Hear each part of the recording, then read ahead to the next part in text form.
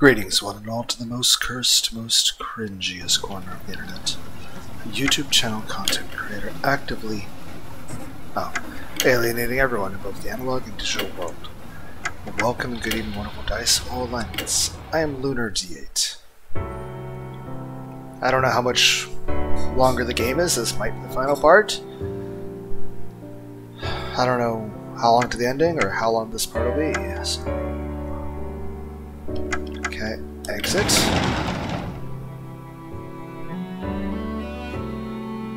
I don't remember.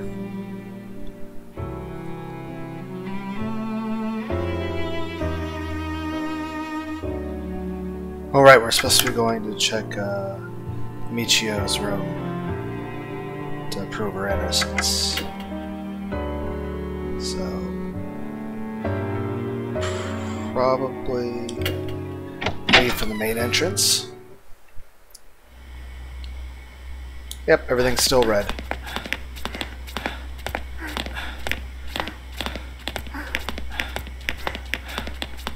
Is there anything new on the... no? Over here. No.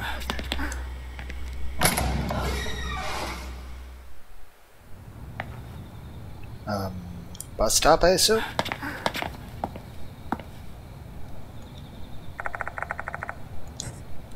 I don't... oh. We go along the road, finally reach the door. But the front door is locked, not surprising that it's already past curfew. The back door might be open. The door manager is a bit sloppy sometimes, but she often forgets to lock the door. Doryu is right, the back door is open. See, I told you. We'll be in trouble if we get caught. Let's hurry.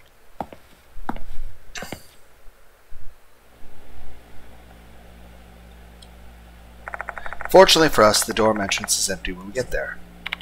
Thank goodness the manager isn't here. I thought she'd stay behind Michio's disappearance and all. Looks like she went home at her regular time. Wow, what a loyal employee. Shall we look for the key to Michio's room? The manager has the duplicates, so we'll be able to be fine as long as we find that. Yoshi.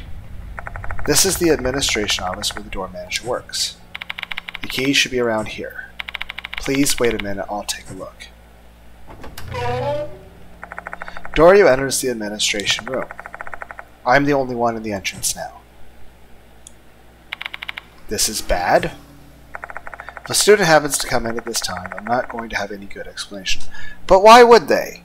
If they're coming out this time, I mean, they're breaking curfew themselves. Not only did I barge in with permission, but this is a female dormitory. There's no justification for me being here. Ghosts? Come on, get back here soon. My impatience is starting to grow. But then Doryu appears, granting my wish. In her hand is a key with a label attached. Found it. This is the key to Michio's room. So, it was easy to find, huh? This dorm sure is unsafe. Easy to access keys, and the back door isn't even locked. The key was in a sturdy case with a combination lock. I only know the combination because Michio told me. How did she know? Yeah, why did Michio know it? She snooped on the manager once when she was entering and memorized it. She didn't intend to do anything bad with it, though, probably. Goodness. This should get us into Michio's room. Her room is on the 4th floor. Let's take the elevator. A row of mailboxes. Based off the number of the mailboxes I see, the student dormitory is quite big.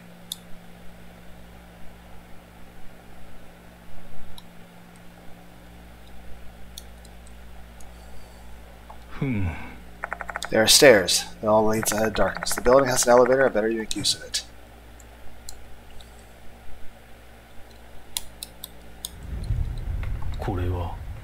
This is the administration manager's office. Okay. There's an elevator in front of me. It's not a very big one. Probably can only fit 4 or 5 people tops. Let's go to the 4th floor.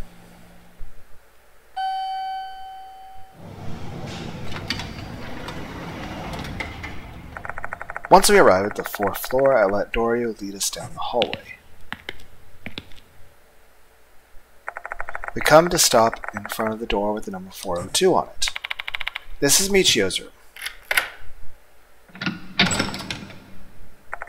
The moment Doryu opens the door, I duck into the room. Okay. Turn on the light to reveal the whole room.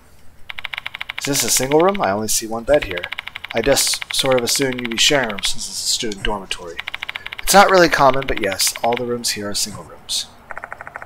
Well, now that I know this room only has a single occupant, that means that anything I see here is a reflection of Michio's personality. This doesn't look like a room that a terrifying spirit-length departed would live in. I'm going to see what I can find. Just wait here. I shall leave the investigating to you.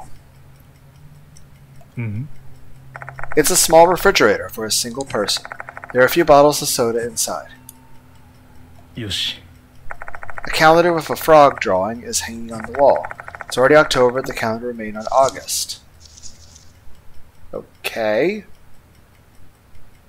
So, you haven't switched the calendar in a couple months?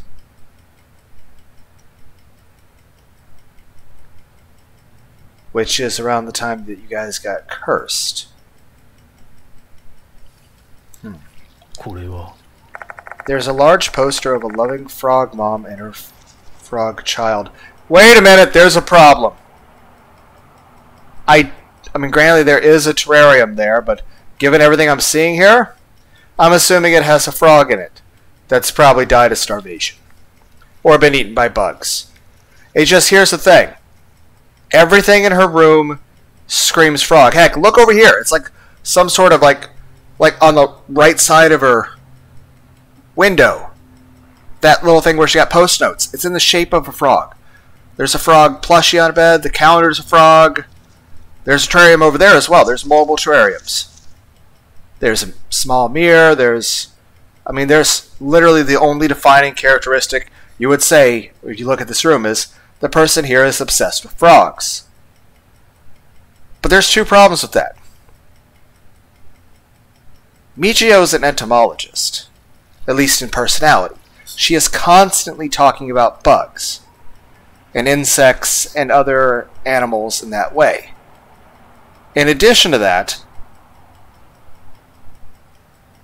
you know, one of the two major god beings that's part of this local region's theology, where there's a spirit that has supernatural powers and has been here for generations, is entirely based its personality on insects. Also, frogs would perhaps be seen as offensive to such where you're like, well, why would frogs be offensive? Because frogs eat bugs.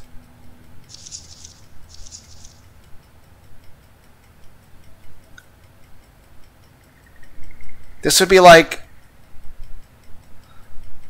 someone who's fascinated with snakes having plushies of muskrats. This would be like someone who's fascinated with snakes having Wolverine figurines. Yes, it's a stretch for a joke. But the main point is this. Her entire personality, everything she ever says, is always revolving around bugs and insects, which is also the defining characteristic of our antagonist, the Departed, who is based off of a bug or centipede-based deity.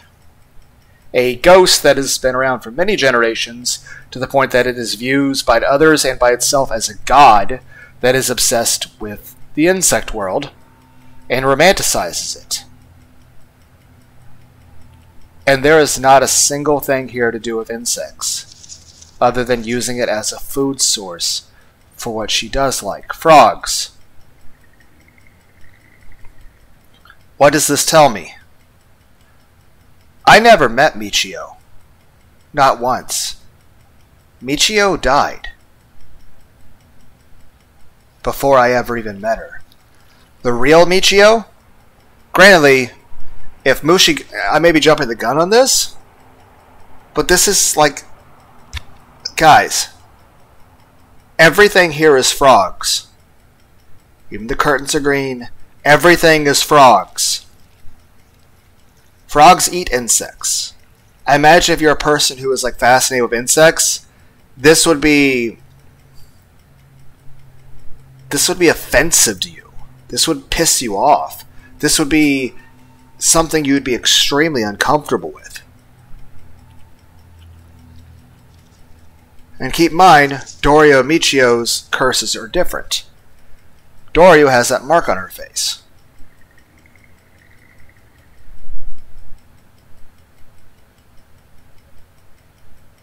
Michio has no noticeable mark. I consider maybe it was on that hand that she was hiding. But here's the thing. Her hair is different. Michio's hair didn't change. I mean, Dorio's hair didn't change. She got a curse mark. Michio has a different hair color that's showing a supernatural characteristic to her. Now, granted, who knows? Maybe Dorio's actually secretly the doll spirit and she's the other deity. Who knows? Maybe the doll deity is based off of the woman who died not having her fiancé and was then the doll spirit, which was also a cursed item.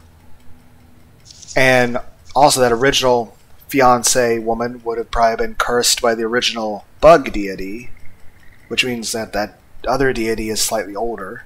Because this is more like, oh, what is a god?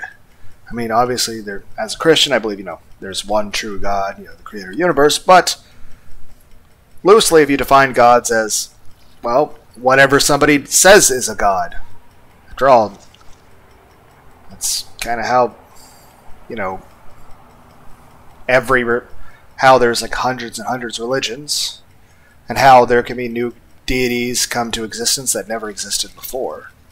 And like I said, it could literally be either a person who died and became a ghost that then had enough power to endure and become so powerful in fear to be regarded as a deity, or it could be like a demiurge situation or dimurge, where enough people simply had enough of an emotional faith belief in something that the psychic energy of the human mind created a spiritual being that never actually had lived before, but came into existence because of the collective psychic energy of the group of people.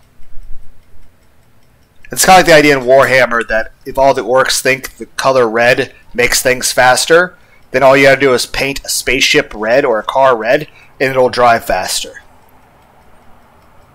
So it's kind of a crude idea of magic based entirely on belief.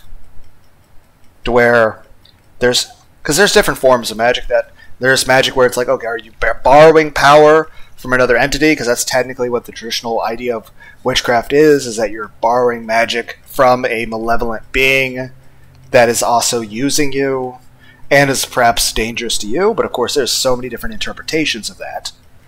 But then there's the idea of, people in the past would consider science and technology magic. And then there's the idea of magic being just the power of will, that, hey, you go to the gym, you just like believe in yourself harder and train harder.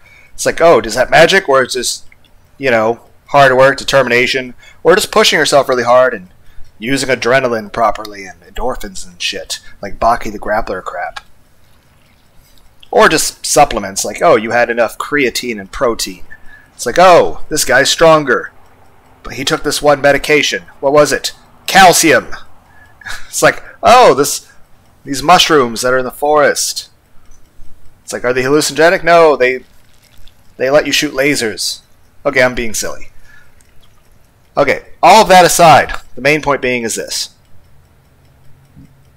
The Michio that I met, if this theory, because here's the thing. That calendar hasn't been changed in 2 months since the time they were cursed. That means during that cursed event, Doryu was cursed. Michio was killed. Michio's been dead this whole time. I never met Michio. 2 months ago, heck, it could be Doryu is like linked to the doll, or is the doll, or is the doll reincarnated? I don't know.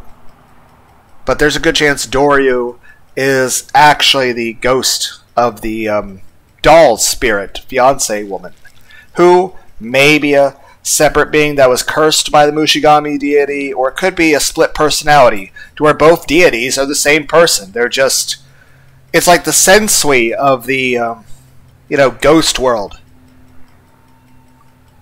It's like there's multiple personality. Can ghosts have multiple personalities? Can ghosts have split personality? Can a ghost be schizophrenic? Can ghosts have ADHD? Can ghosts have autism?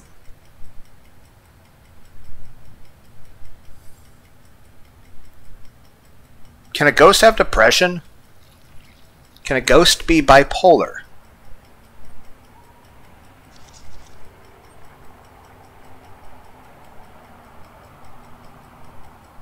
I don't know. Anyway, main point is this. Why? What happens to people that did, like, say a person does have multiple personalities, or even any sort of mental illness, or what happens to a person with multiple personalities, or even borderline personality disorder, or dissociative identity disorder, or any of those types of things, when they die? Does it have bearing on a ghost? Or say if a ghost wasn't any of those things when it died, can it then become that afterward? I'm just saying is this. Is it possible the departed and the doll are actually the same spirit, but they're split personalities? And heck, do they even know that they were originally the same person? Or, like I said, was it that the Mushigami came around first about 150 years ago, and then like 60 years after that, there was the woman who fiance died and she was sad and killed herself, and then the Mushigami person cursed that person, but that spirit was kind of strong too, and became the second deity that's based on foxes.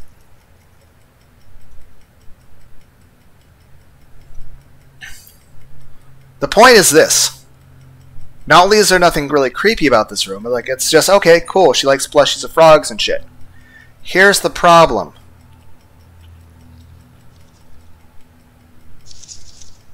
That calendar has not moved in 2 months. Michio's curse was different than Doryu's. And the Michio I met is obsessed with insects. Another thing worth saying is at one point, Abe and Michio were friends. And then all of a sudden Michio became very indignant toward him and started bringing up more about bugs. Which, of course, is something Abe has a huge issue with. But here's the thing. Abe wouldn't have been bothered by the whole bug issue, because apparently Michio and Abe knew each other for a while.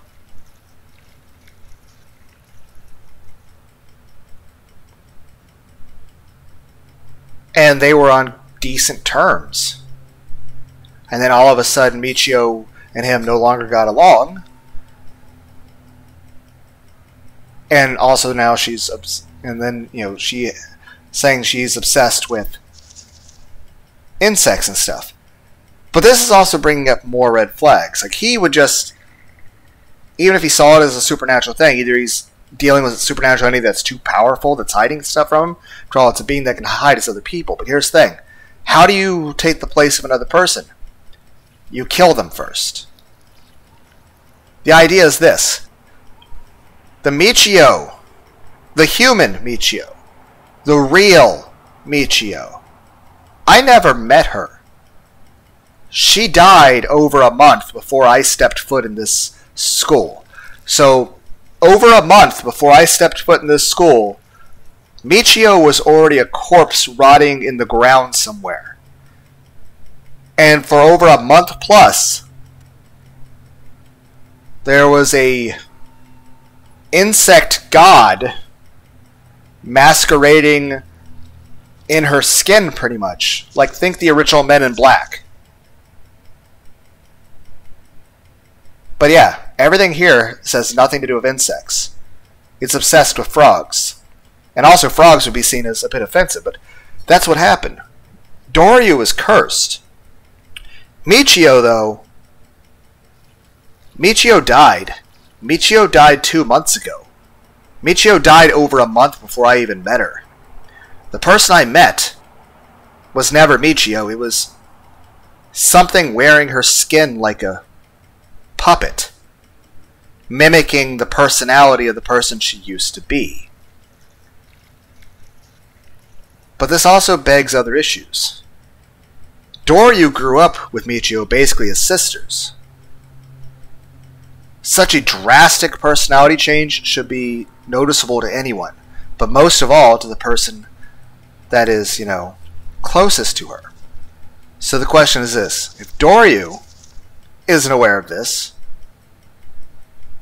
either one, she's in on it, or two, the curse mark is messing with her memory and controlling her.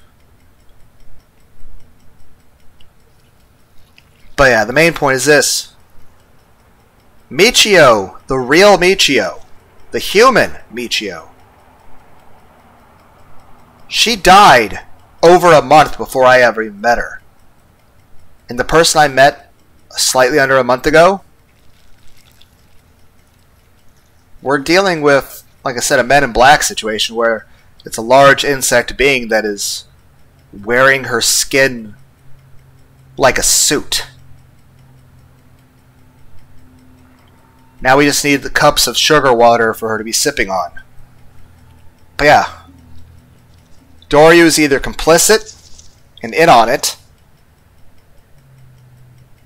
or she's strongly under the influence of the other being due to the curse.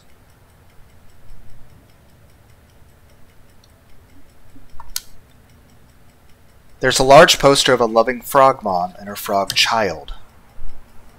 But yeah, 2 months. Let's remain in August.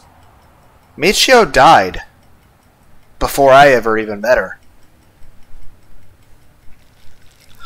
The real Michio died a couple months ago. She died over a month before I even met her. I never actually met the real Michio.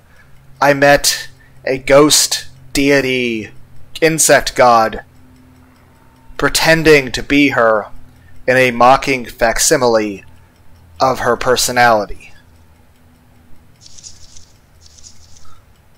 But that also begs the question: is there going to be frogs in here that died of starvation? Is there going to be dust collected in places showing that this place has not been lived in for a while? Like, is there going to be a layer of dust on this bed showing that Michio has not been sleeping in this bed at all?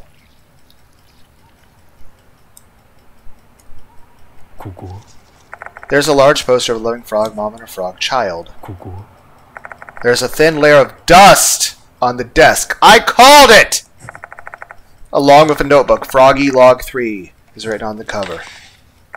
As the title suggests, the notebook is all about a frog it seems she was caring for. I see a lot of enthusiastic praise inside. Things like, oh my god, so cute, or true beauty. There's also some cute drawings that convey her affection towards her pet amphibian, which has probably died of starvation over a month ago. But with no dates mentioned in the entries, it's hard to guess when she wrote these. Other than that, there are a lot of notes about her frog's food. She fed it either crickets, flies, or earthworms, trying to learn what the frog liked most. Furthermore, she happily noted that the frog would eat insects that she probably disliked. So the real Michio actually disliked insects and only saw them as a food source for her pet. There's a frog-shaped board hanging on the wall. I find 2 notes, and one note is about raising a frog, the other is about her summer vacation plans. School day, go to Clock Tower of Hime. That must have been the day she and Doryu discovered the female doll in the clock tower. A mattress sits atop a typical purple pipe bed frame, and there's a stuffed frog sitting by the pillow. She only has a light blanket on the bed. Does she not get cold at night? Is there dust on the bed? Has she even been using it? Has anyone used this bed? Her dresser is most likely filled with clothing. There's a stuffed frog atop the top. Should I check her drawers, too, just in case? I hesitate a bit, but I realize there's bigger issues than decorum at play here.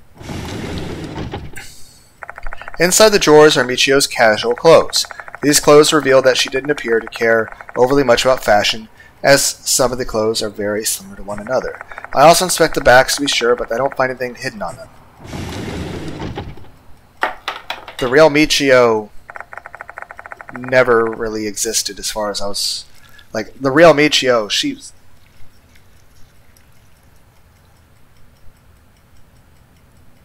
Heck, I'm saying that the insect god is doing like a facsimile of her personality, but here's the thing.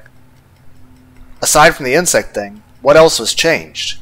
Was her personality very different from the person I met? But yeah, this screams the Michio I met wasn't human. The real Michio was already rotting in the ground, dead 5 weeks before I even met her.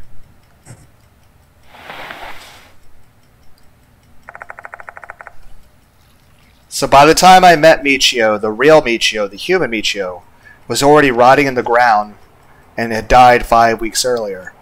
And by the time I met her, she'd already been masquerading as Michio for 5 weeks. And she's continued to do so for these 3 weeks. I never met Michio. Moe said lost souls are often seen in places near spiritual disorders. So why is this thing here then?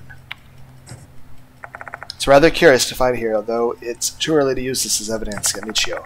Even if this dorm is cursed, we can't just assume that Michio was the cause of it. The problem is,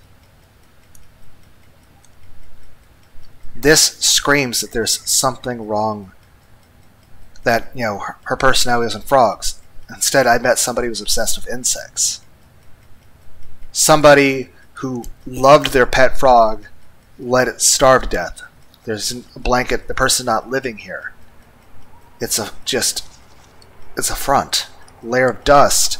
Last notes October 8th. This is still in October. The real Michio died 2 months ago. The real Michio is probably already a skeleton. The person I met... Then again, I had a similar reaction. Spoilers. Raging Loop. One of the protagonists that are in your group, who actually looks a bit similar to Michio, in fact, turns out to be the main antagonist. The spider god lord of nightmares, Tsushigumo. Which is an eldritch horror spider being the size of a mountain. But it was masquerading as a young woman. So, parallels that I should have seen coming, but I guess I was distracted by boobies and a pretty face. Aside from the small frog decorations, there's also a plastic fish tank on the inside the tank is a dead frog. Because it died on top of a dry stone, its body is completely shriveled up, its bone dry. Which means it has not been fed since Michio died 2 months ago. Bring the little one. Frogs drive away bugs. Ugh. A whisper suddenly invades my mind. This isn't the first time I've experienced. Oh, the doll's telling me to bring the dried frog. A strange voice is speaking to me.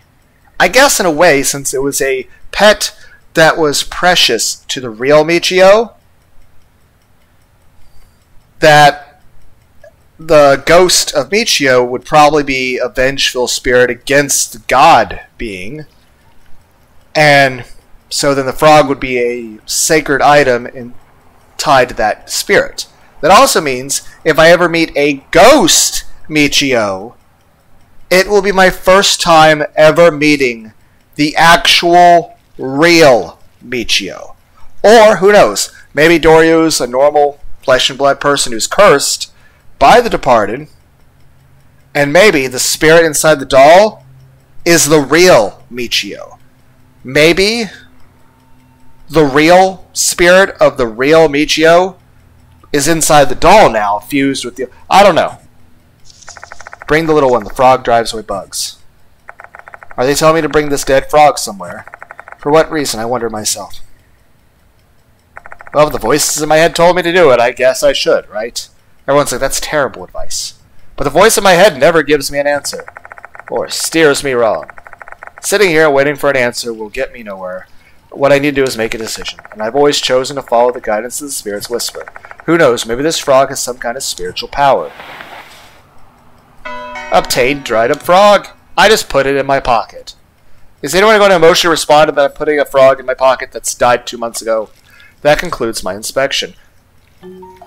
Why was that startling? Did you learn anything, Mr. Yashiki? I'm not sure yet. I'm going to wait till I'm at the infirmary to say anything, because I don't feel safe here. Yeah, a lot. Huh? Just what did you learn?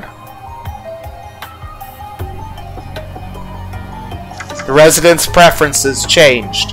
They went from being extremely fond of frogs and hating insects and seeing them as just things to dislike to be used as food to loving them and being obsessed with them. The Michio I know loves bugs, but the owner of the room clearly loves frogs. Additionally, from what she wrote in her notebook, she only considers bugs to be food for a frog. That's a pretty drastic change in personality, don't you think? Well, true, but she's always been a fickle person. Her preferences change every once in a while.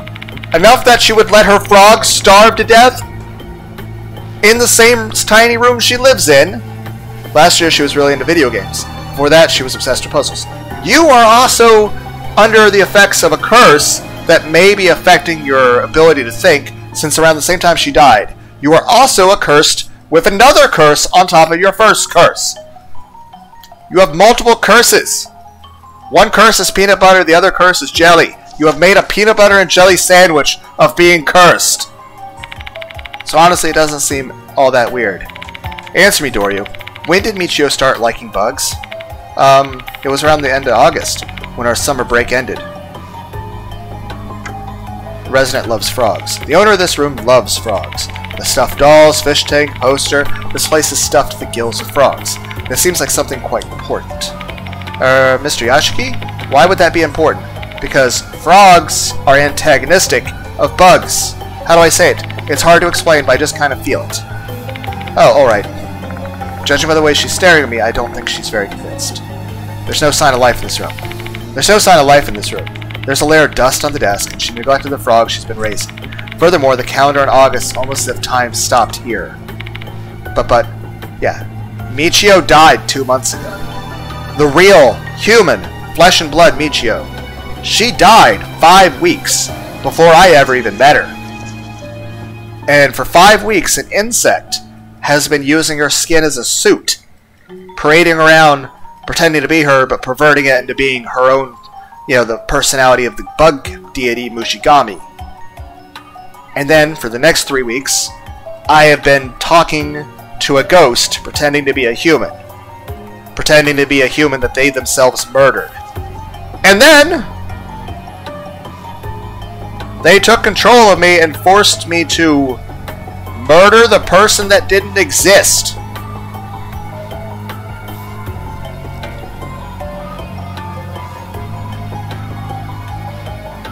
Okay. Michio came back here every day. She might have returned here, but I honestly doubt that she spent her time here as a human. Oh my god. Time in this room stopped in August. The same time as her dramatic change in preferences. That can't be coincidence in my book. Something must have happened to Michio around that time. She turned into a different person after that point. Basically, the real Michio, unless she was just possessed, kept alive. But at that point, we're splitting hairs here. It's semantics then. Because here's the thing, because at that point that's basically a lobotomy. Either she was outright murdered, her body was completely destroyed, and then a spirit either pretended to be her or wore her skin like a suit. Or, let's say Michio didn't technically die. At which point, she's either been lobotomized and the person's dead, and she was basically made brain dead, but the rest of the body was fine, and it was being controlled like a puppet. Or her mind has been just sort of either put to sleep or locked in a cage inside her own mind, trapped and it just forced to watch everything through her own eyes and ears, but not able to interact. Think like the Goa'uld using hosts in Stargate SG-1. The person's there as a prisoner, watching everything, hearing everything, but not able to actually do anything. And they're helpless as their body is being used as a mannequin by their abductor. Either way, we're splitting hairs. Murder, lobotomy, being controlled like a puppet. Isn't that all the same? Heck, I've expressed that I feel lobotomy is one of the worst things you can do to a person. And yes, I understand the people who started the medical practice thought they were helping people. I understand that. But heck, sometimes good intentions can lead to the worst evil atrocities that could ever exist, even if the person meant well. At which point it's just a very confusing thing. Because many times I feel like it's a thought that counts. It's your intentions that count. But at the same time, you can't deny the overall suffering and cruelty that it wound up causing, even if the person causing the cruelty and the suffering wasn't aware of it, or even if they thought they were helping. But it's always a huge gray area, and it's, like I said, it's kind of the Hippocratic Oath sort of thing. Like the idea that a doctor should try their best to do no harm. Heck, there's the idea that you should never prescribe a lethal dose of medication to somebody, even back then, that if someone's in too much pain, you don't just give them a lethal dose of poison to kill them to end their suffering. And of course, we have different kinds of medications nowadays to do that. The question is it moral to let somebody, off themselves, even with medical help, if they're in too much pain? Like, say if they have like stage 4 terminal cancer, they're going to die anyway, and their life is...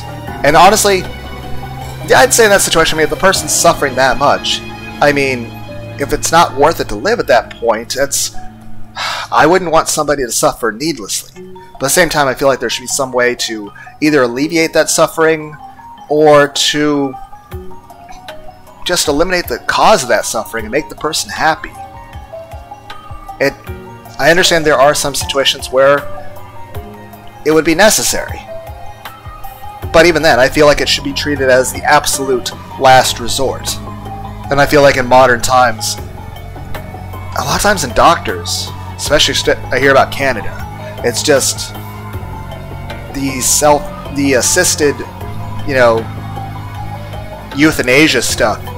It seems like there's too much, like people are too, I don't know, I don't want to say eager, but it's like they're not hesitant enough to embrace doing harm to somebody in order to the idea of helping them. Like, I feel like it should, like, I understand there are some situations where, okay, you have to. But even then, I feel like it should be an absolute last resort. At the end of the day is this, I personally feel, lobotomy is worse than murder. But the point is, whether she was murdered or lobotomized, and her corpse was controlled, or her lobotomized body was controlled, basically what happened was, 2 months ago,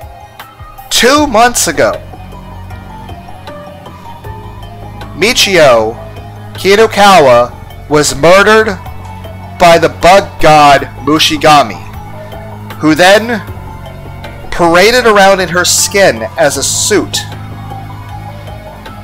pretending to be her for 5 weeks and started murdering people. And then I showed up, and she has continued to parade around in the corpse of the person that she murdered, pretending to be her, and pretending to be my friend, and pretending to help me, and then took control of me, and then forced me to murder the person who I thought was my friend, and then I felt sad and guilty and depressed. I felt despondent over beating the shit out of the person who was my friend and my ally with a damn crowbar. Walked away from her bloody corpse, went with her best friend to eat some scrambled eggs, sleep at my desk, and then go in and see giant ghost grasshoppers on everyone's back. All the while thinking, oh no, I killed somebody. And like I understand, it's a video game. I'm a person in the real world, but at the same time, the real human being person playing the game, also felt sad and bothered by it. I even tried to go back and change the circumstances. It's like, okay, maybe I can save Michio. Like, oh no, I have to save her. Like, I don't want this person to die. But the person was never alive. They died over a month before I ever even met them. Either their corpse was already sitting out in the woods somewhere, or in the clock tower already rotting before I ever even got there. Heck, maybe the corpse I saw Michio was hers, but maybe like her body had just been there the whole time. Or maybe the departed had been parading around as Michio using, like I said, it's Men in Black. It's the giant insect alien took over Earl's body from that farm, killed him, and then wore his skin as a suit. That's what happened. The Mushigami god, insect god spirit, murdered Michio and then wore her skin as a suit, going around pretending to be her and murdering people. And even manipulating depressed ghosts to also murder people. So that I had to be called here to try to stop the murders. Then you pretended to be my friend, and you lied to me, and you manipulated me, and you pretended to actually be my friend. And then you took control of my body against my will, drove me into temporary insanity, and caused me to brutally murder with a crowbar the person who I thought was my friend in a very scary circumstance, surrounded by ghosts. And then I go home with the best friend of the said friend who I just bloodily beat at the behest of giant spider god person with centipedes, and she put too much curry and red pepper on the scrambled eggs, and it was kind of hot. And then I didn't have enough sugar to add to my coffee, so it wasn't sweet enough. I didn't sleep very well. I kind of passed out for like 5 minutes on my desk while trying to read the damn book that, you know, for a while there turned covered red blood, everything, said kill everywhere.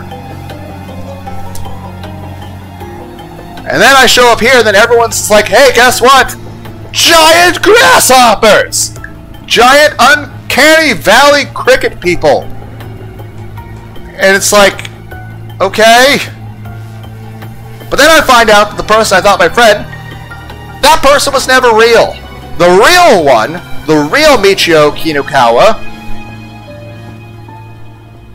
didn't like insects at all. She loved frogs. I don't even know if her personality, in terms of how, I mean, let's just outright say it, how affectionate and attached she basically was toward me. I don't think the real Michio Kinukawa would have behaved that way. She probably would have behaved much more like all the other students. The other thing is this. Even before the first supernatural thing happened, where she got, you know, had the issue with Kashima, nobody in their right fucking mind is going to choose to be involved in this shit unless there's some serious thing. Now, Doryu, again, she might be somehow like involved in the other ways I mentioned, but it's also an issue of this. She's already cursed. She's already involved, and her best friend is dead. It's a very emotional thing. The person's thinking more about the emotions of, oh no, I'm upset because my friend's dead, as opposed to, you know, my friend's dead. Maybe I should leave the place with the giant, you know, insect god that's going to murder everyone in the city. Because if you think at it from a logical standpoint, the only logical course of action is to book a fucking plane ticket to the other side of the planet. But of course she's thinking emotionally. You know, her friend, her best friend, her childhood friend, the closest person she really is to her life, because that person's dead. So that's a very emotional thing. That's understandable that she wouldn't be thinking clearly on this. The main point is this. I never met the real Michio. I never met her. I never met Michio Kinukawa. The real Michio Kinukawa was murdered 5 weeks before I met her. I never met Michio Kinukawa. I met an insect inside her skin that was parading her flesh and her skin like a puppet, pretending to be her while being a serial killer. I met an insect god, ghost, spirit, giant centipede, spider, cricket person who is a serial killer who carved out its victim, wore their clothes like, you know, House of 1,000 Corpses suit. Like it's a fucking Rob Zombie movie. And went around continuing to be a serial killer. To the point that I was called to try to stop the serial killing. Then the serial killer pretended to be my friend. And then they made me think that I murdered my friend that never existed. And I felt bad about that. And I feel bad about this too, but in a different way. That other way was me being more sad. This way is I'm more angry. Because in that I was like, oh fuck. You know, I killed my friend and this person was helping me, and you know, an innocent person is dead. And not only did I fail to save them, but I'm the cause. As opposed to, oh, my friend was never real. That person died over a month before I ever met them, and I met someone parading their skin around like it's a fucking mannequin. She was basically a fucking hand puppet. With piles of spiders up her like a hand up fucking Jeff Dunham piloting. I still think it'd be a good Batman movie. Jeff Dunham as a ventriloquist from the Batman animated series, and like you can have Willem Dafoe as the Reaper, which is an anti-villain, and have Willem Dafoe beat the shit out of Jared Leto Joker. It could be another Ben Affleck movie. I still think Batman vs Superman was a good movie. I thought Ben Affleck and Henry Cavill are great actors, and they did a great job in the movie. You're like, oh, parts of the plot were stupid. I'm like, parts of reality are stupid. You know, at the end of the day, yes, some aspects of it seem dumb, but you know what it was? Realistic! And that's saying something. For a movie about a space alien that flies around fighting a rich man who dresses up as a bat and punches people in the face.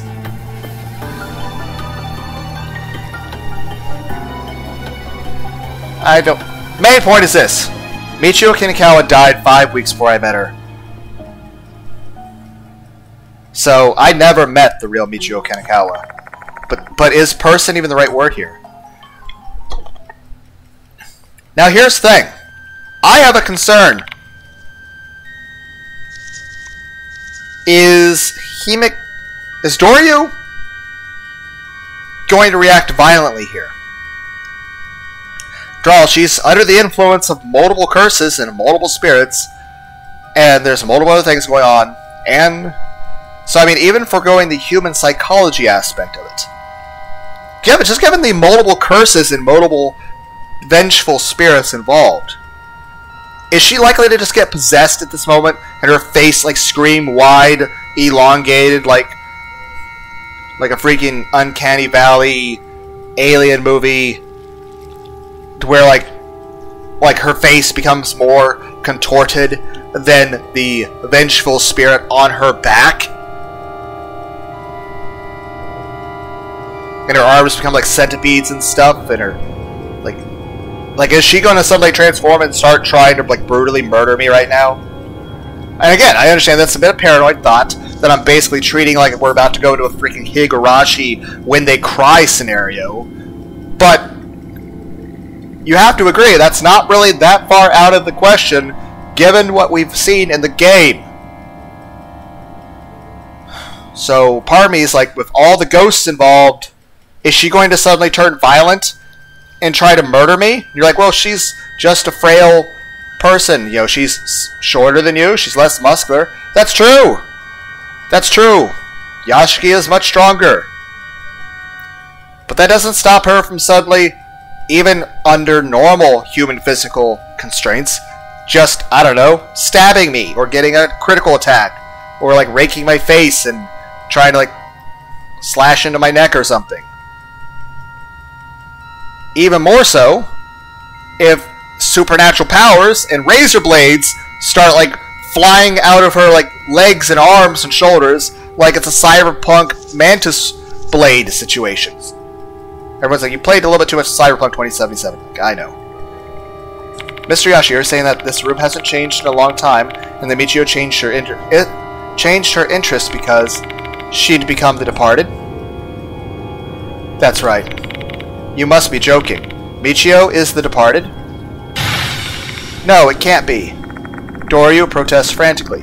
I understand her feelings, I truly do. I don't want to wake everyone else up in the building, though. Michio really had changed since the end of August. That means when we first met at school that night, she was already... For the entire time I've known Michio, she was the departed. That was the thing. She was the departed for over 5 weeks before I met her. That's another thing. You're scared of this situation. What, were you just using the ghost to create a bonding situation between us? Like, trauma bonding? Or were you just like, ooh, I want to, like, it'd be all romantic. Like, oh, we're going out with this guy and I'm, like, close to him for safety. Like, you're just treating it like a date. Like, this was, like, going to a horror museum. Or, like, a theme park. This was your equivalent of a theme park. I mean, I guess, okay. I mean, honestly, I've been on worse dates in real life. And everyone's like, that's a terrible joke. I'm like, that's not a joke. I've actually had worse dates in real life than the actual date that the departed took Yoshiki on. Which that's just depressing, but still. Main point being is, one, were you just pretending? And that's another thing, is this. Were you pretending to be cursed at the school? Were you pretending to be cursed at the clock tower scenario? Or was like Michio's spirit somewhere, you just like sort of shoved her back in her own body just to suffer? Or even then, if she's like the Stargate situation, she's still there watching it. But now, we have... Okay, so we have a giant spider, insect, centipede ghost murdered a human, paraded in her body like a suit, and then got purposely possessed by another angry ghost person that they themselves were manipulating to kill people because the departed was the one that spurred Kashima on. So the serial killer murdered Michio, wore her skin like a suit, then manipulated another serial killer who had basically gone into hibernation to then become active, and then jokingly made the other serial killer make the other serial killer into his victim and her victim, but not quite kill her, all because she thought it would be a cool date or a fun experience or something to throw me off the trail, or just because she thought it would be fun, like it was just... It's like, oh, like I'm like, hey, the departed. What were you doing? Having another, like you already murdered somebody, and you're parading in your innocent victim's skin as a suit, and now you're getting possessed by another spirit on top of that. It's like, what's into that? Like, and then the departed's like, I'm kinky like that. I'm like, what?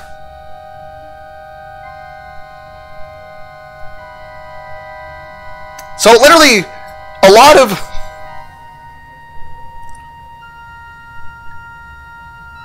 Then again, that could be like described the same way in regard to the antagonists, Mary and Kuko. Technically, you had the Momo doll in the second game, as well as... Because you have a doll character in each game. But then you also had the Tsushigumo stuff, and then there was the... well, that was Raging Loop. But there was also, which also falls to the same category, where it's like a sort of romantic thing, but it's like a perverted expression of it. And then there's, of course, the Tsushinomi Itachi, like Itachi's eyeball tried to conquer the planet or something from a elevator of a dinosaur museum, and then there was like Ben Stiller or something. I don't know. Rob Schneider is a stapler. Okay. got distracted. Main point being, why does the ending, like, the short and sweet of, oh, why is the villain like this? The villain is kinky. Then again, I've seen hentai of the Shigo character, that woman villainess from Kim Possible, but as Futa, and that's really sexy. Then again, I'm the kind of person that I like Futanari Bowsette and Futanari Boozette. I like big boobs, okay? I am a fan of jiggle physics. Granted, I'm a bit of a science nerd. I'm a bit of a fan of physics in general. But particularly jiggle physics. I wonder if, like, if I had the necessary, you know, certifications and educational, you know, official requirements, qualifications, if I could be a professor in a college class to where my class could be, yes, my entire course is about the science behind jiggle physics. Today I want you to write down the equation for how this boob should jiggle on a trampoline. But yeah, I'm just saying, why does it amount to, oh, why are my villains like this? Because they're kinky. Why am I fighting kinky ghosts? Why are the ghosts kinky?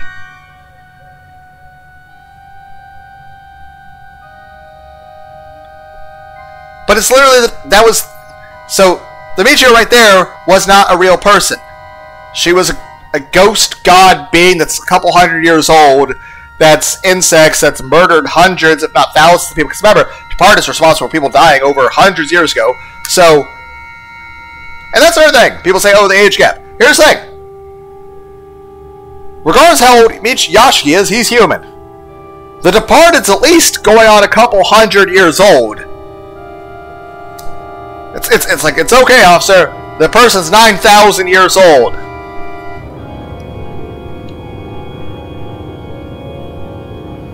But I'm just saying, it's like, at this point, you're already a super powerful ghost god with more spiritual power than the person on the left that you're pretending to be scared of. You even let that person take control of you. You had the upper hand at all times. You could have killed all of us. This would be the equivalent of Frieza having a joke sparring match with Raditz in which he tries to let Raditz win. Because it got Frieza off. That's what we're talking about here. This is the equivalent of Frieza having a sparring match with Raditz. Back before the events of the Saiyan Saga, so before everyone met Goku, back when they thought Goku was still, you know, I don't know if Raditz was, but I'm just saying this. Back before Raditz ever brought up that he had a brother, imagine if there was a joke fight between Frieza and Raditz, in which Frieza forced Raditz to fight him, riled him up, insulted him, and even said, hey, fight me or I kill Vegeta and Nappa. And Vegeta's like, fucking fight him, man. And then Frieza does his best to purposely lose, because it's giving Frieza a boner. And as Frieza is purposely letting Raditz beat him, even though Raditz really stands no chance at all, this is the equivalent of Frieza letting Raditz spank him on the ass because it's making Frieza nut.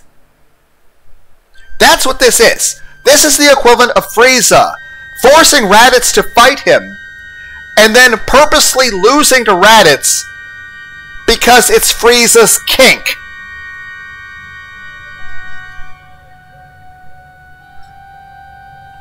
And it's like Frieza's then like grabbing Raditz's arm and like twist my nipples, and like Raditz is like, I'm uncomfortable, Frieza. Please, Emperor of the Universe, please stop. And Frieza's like, twist my nipples, or I slice Vegeta in half. And Vegeta's like covering his eyes like, for the love of God, Raditz, just do it. Nappa, are you throwing up? Wait, Zarbon, why are your pants down? Oh God, he's masturbating to this. I'm just saying, this is the equivalent of Frieza forcing Raditz to fight him, and then purposely losing to Raditz because it turns him on, gets him hard, and makes Frieza nut all over himself. That's what this is. This is the equivalent of Frieza, like, doing kinky shit. This, like I said, this is the equivalent of Frieza getting into a fight with Raditz, forcing Raditz to fight him, and then purposely losing to Raditz because it's his kink and it gets him off. This video is now me kink shaming Frieza. But that's what this is! Like, the Departed has enough power here to kill all of us, and yet she is pretending to be scared and holding on to me like she's frightened, and then purposely lets the other ghost that she brought out of hibernation. This is like Freddy Krueger after waking up Jason, letting Jason stab him a few times because it's fun.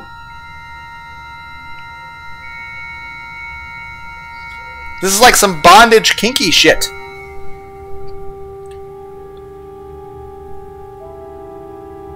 That's the thing. I don't have any interest in the bondage stuff, which is weird because a lot of my stuff people could probably describe as being a bit kinky or overly sexual. But I don't see the interest in, you know, bondage or stuff like that, or any of that stuff. It's just not my cup of tea. Though I do like Earl Grey. Earl Grey's good tea. I've been making a lot of black tea. I stopped drinking energy drinks and soda a couple weeks ago. I'm sleeping better. I'm just tired all the time, though. But I've been trying to drink a lot of black tea to, you know, make up for the caffeine loss. But I'm still tired. And a bit lethargic, but of course, that's also depression, so who knows. I'm just saying! That's what this is. This is the equivalent of Frieza forcing Raditz to fight you. But there's another layer to it. This also involved Frieza's like, hey, Vegeta, Nappa, Raditz, I have a friend I made on another planet who had never heard the Emperor Frieza. They don't have, you know, technology thing. They're people stuck in the medieval age. So they don't even have electricity yet. That being said, I made them think that I'm a good person and that I'm a sweet, delicate flower. So I want all of you to pretend like you're horrible, evil villains. And I'm going to get into a fight with Raditz. I know you're not uncomfortable. I know you're uncomfortable with this Raditz, and you feel weird about it. But I want you to beat the shit out of me and twist my nipples, while the other person feels helpless to save me. And then I want to purposely lose to you, Raditz, because it gets me off. And then when I look at the person I brought from another planet, who I pretended to be their friend, and as I see they cry and feel sad thinking I'm dead, I'm going to nut a second time. And then I'm going to get up and then kill them, which will cause me a nut a third time. I'm just saying, this is the equivalent of Frieza purposely losing to Raditz after forcing Raditz to fight Frieza against his will, and then purposely losing to Raditz because it's Frieza's kink and it gets him hard and makes him nut and gets him off. I'm kink shaming Frieza.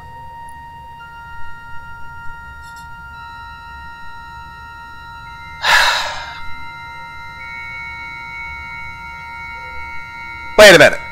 If I'm saying Kina Cow is Frieza, I'm saying Kashmira,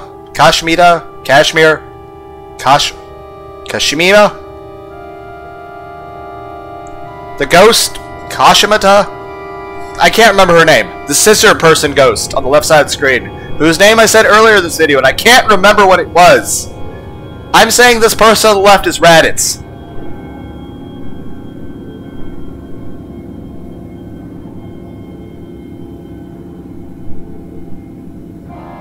Okay, so we're kink shaming Frieza. For the entire time I know Micho, she was the Departed. The Departed is a spirit. Spirits are already dead. Putting it like that, Michio from that time Either she wasn't real, or I wound up seeing the Michio from a month ago, which point there wouldn't have been flesh there. It would have just been a skeleton. Everyone's like, how long does it take for flesh to like decompose off? It depends on the environment.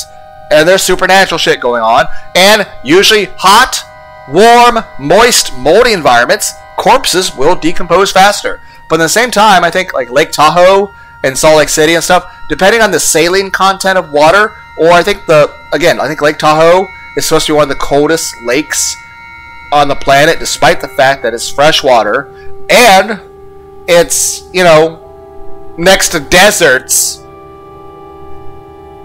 is one of the, like, the deeper parts of it, is some of the coldest fresh water on the planet. So technically people that, you know, drown there, their bodies are almost preserved, and they don't decay at all. Think like mummification, but with extra steps. But Mr. Yashiki, if the Michio we knew really was the departed, what about the real Michio? She died 2 months ago. The real Michio died 2 months ago. Also, why on earth would the departed let us get back to the infirmary knowing what we know now? Granted, we're not that far away. But I would imagine the departed, either the departed, one, is going to be pissed, or two, they're going to be sitting back, you know, stroking it and fingering themselves, saying, yes, I've been waiting for this. This is the good part. This is like watching a porn, and you're like, yes, finally, we're almost to the cum shot. Everyone's like, you're making it weird. This was always weird. Is this my one? This was already weird at the beginning of the video. And not just this playlist. Every single video I have made has been weird. My intro. I am the cringiest person on the internet. All my videos are weird. This is a place where I talk about any sort of filter, and I just sort of talk, and if you guys enjoy it, that's cool.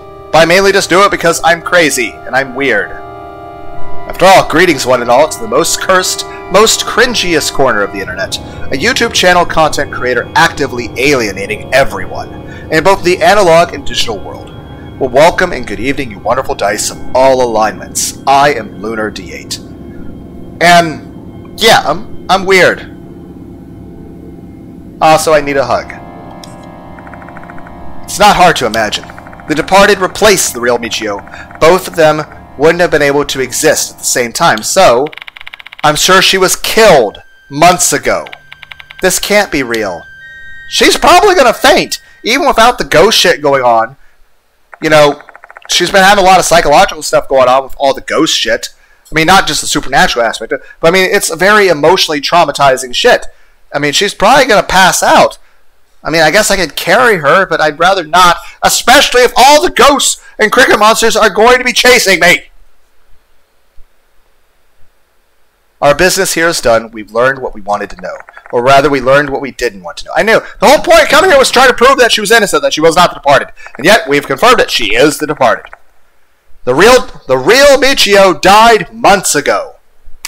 I never met the real Michio. I met a 100 to several thousand-year-old god, ghost, bug, deity, pretending to be a person, while also being a serial killer. And I have unwittingly had to participate in Frieza's FAP session. Take a drink.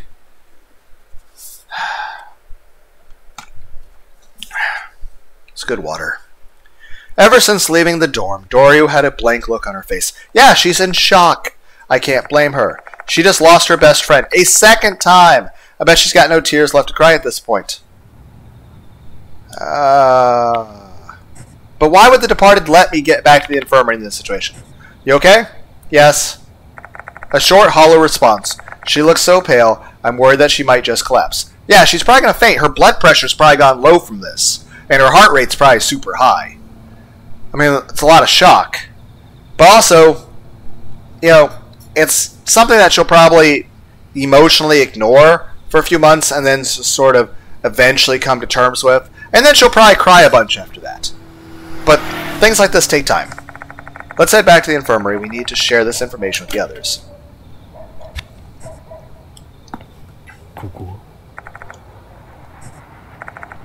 Insects are pretty common in the school grounds and nearby areas. Is this because of the departed?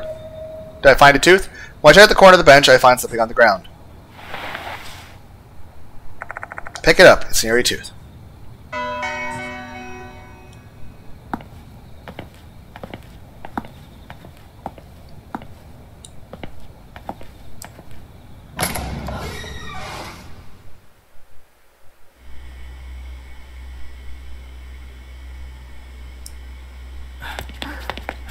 It does let me go this way.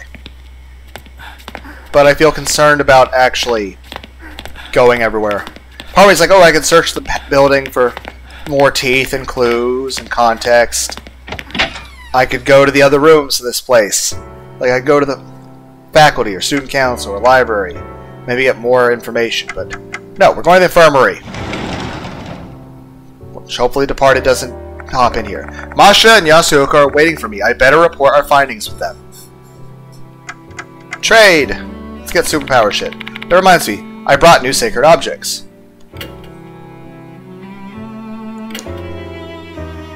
Deuce.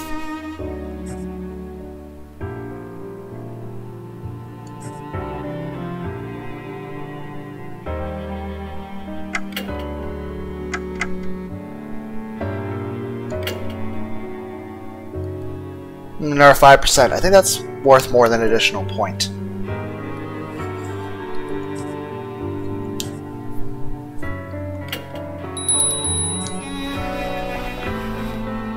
Especially how it seems like the way we are with getting failed states. Talk! You're finally here. What did you find? I tell them the information I learned from the student dormitory. Knew it. Michio Kinikawa is the departed. And now that the whole murder in the clock tower is also cleared up, that was just another one of the departed's tricks. Kinikawa manipulated you into thinking you killed her. Why did she do that? Because it's her kink. Probably to destroy your mind with fear. Because it's her kink. She wanted to drive you insane. Because it's her kink. Maybe you being insane is one of the departed's marriage requirements. Isn't that the requirement for anyone getting married? You're thinking like an insane bride deserves an insane groom. It makes some sense. Killing a student who's in love with you. That certainly would be something that could drive a person mad. Yeah, I know, I felt bad about that. My mind would have been shattered had Doryu not shown up that day. Say, Doryu?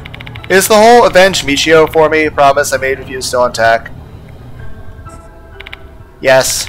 This doesn't change the fact that Departed still harmed Michio. I think she did a lot more than that. Alright, I'll do my best then. Yashiki, there's something I'd like to tell you. I've deciphered the book you gave me. It's How to Beat Tetris. Appreciate it. This book details an ancient M-Town ritual. Allow me to give you the gist. Okay. I jot down what Yasuoka says in the notebook. Summary of the old M-Town book. In the past, severe famine devastated M-Town.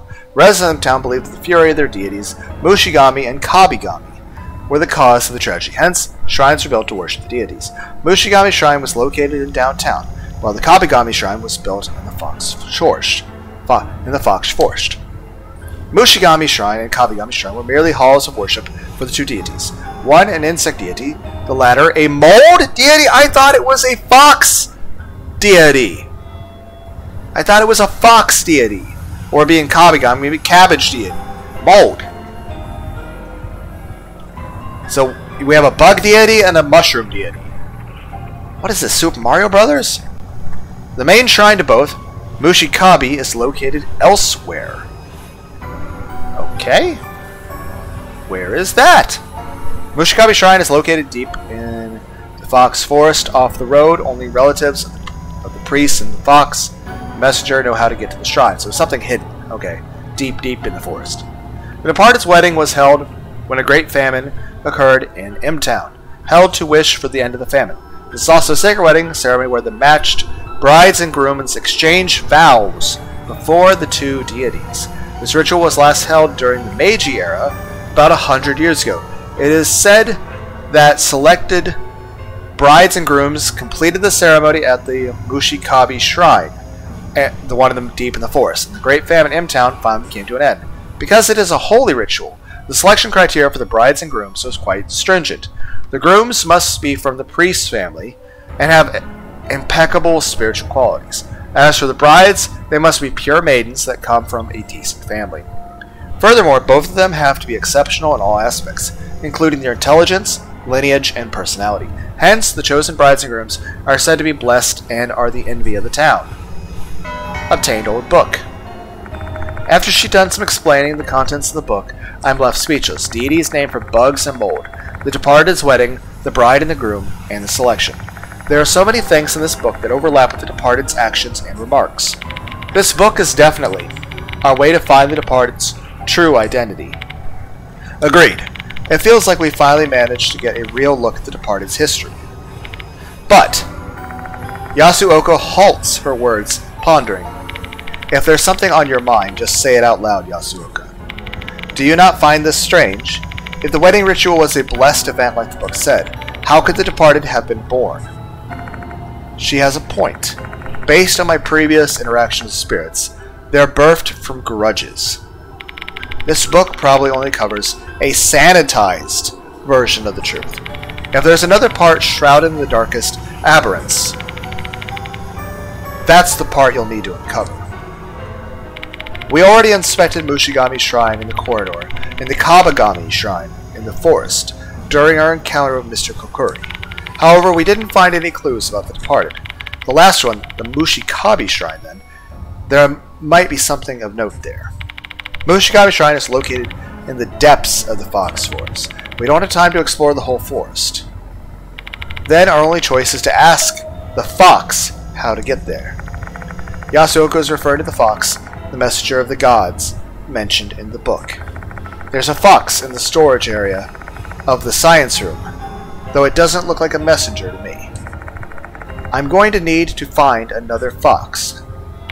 Now that we have some direction, we can finally start the investigation. By the way, is Hiro not coming tonight?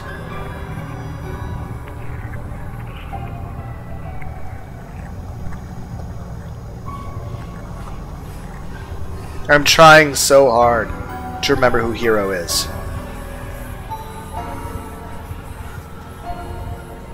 I know I should know this. I know it's one of the mark bearers. But I'm drawing a blank. Yeah, I didn't contact her. It's a girl. Hiro. I'm trying. Hiro.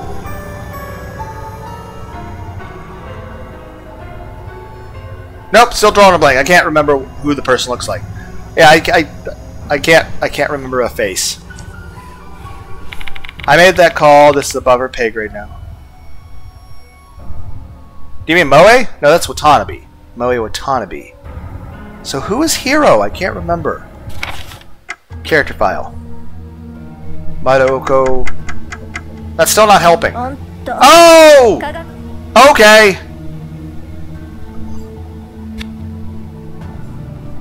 The scientist. Got you. I made that call. This is above her pay grade now. The departed has transformed and grown stronger. They are more dangerous than before.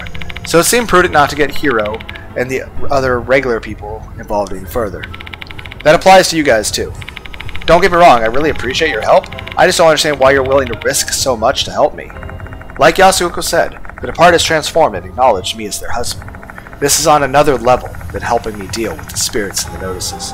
I have no idea what will happen next, and yet they've decided to jump into the hellhole alongside me.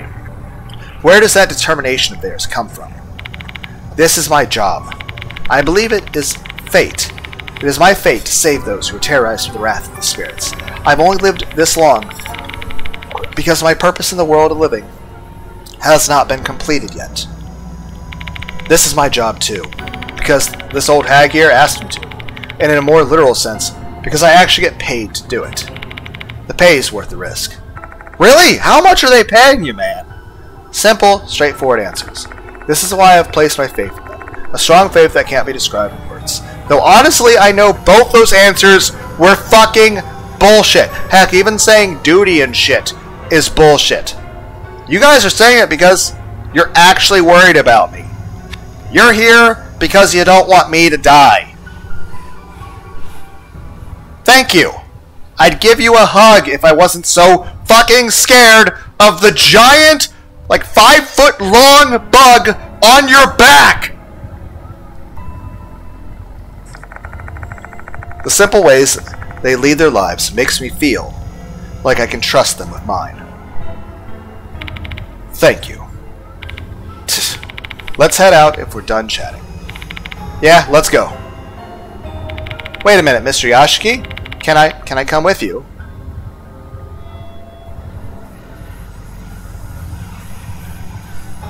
I'll at least ask Mashita first. Do you really have to ask me, you idiot? Of course she can't come. Who in their right mind would bring a kid in the forest at night? You do make a good point. Stay put here, Doryu. But you look awfully pale, Doryu. If you collapse, you'll only make things more difficult for Yashiki. Let's both wait here, alright? Oh yeah, thank you for making sure she's not waiting alone. Because I don't feel there's anything that's really stopping the departed from, like, coming in this room. We have the giant bugs on everyone, too. Understood. Doryu nods reluctantly as Yasuoka's insistence. Please be very careful, Mr. Yashiki. Let's bring an end to this stupid game, Yashiki. Okay? Okay. Okay. Investigation of the departed, like all of the other victims. Michio's corpse disappeared from inside the clock tower. I asked Mashita and Yasuoka to help me out. Mashita suspects Michio might be the departed given their similarities. I need to investigate to see whether or not this theory is true. We needed information about Michio to determine whether or not she was the departed. Upon inspecting her room, I learned she used to like frogs instead of bugs. Doryu told me she changed around the end of August. I bet that's when the departed killed Michio and began masquerading as her. The book Yasuoka deciphered has information about a ritual called the Departed's Wedding. In M-Town and the village deities, Mushigami and Kabigami, bugs and mold played a big role. Mushikabi Shrine, where the ritual took place, is located deep in the forest. We need to find a way into the main shrine. If the old book speaks the truth, Mushikabi Shrine should be in the Fox Forest. In the past, the Departed's wedding was held there. Perhaps there's still some truth to be found there that relates to the Departed's birth. A fox, huh? There's an old guardian fox in the courtyard. Is that the one? Save. Okay, well, that's the end of the video. Later, guys. Hope everyone had a good day. Bye!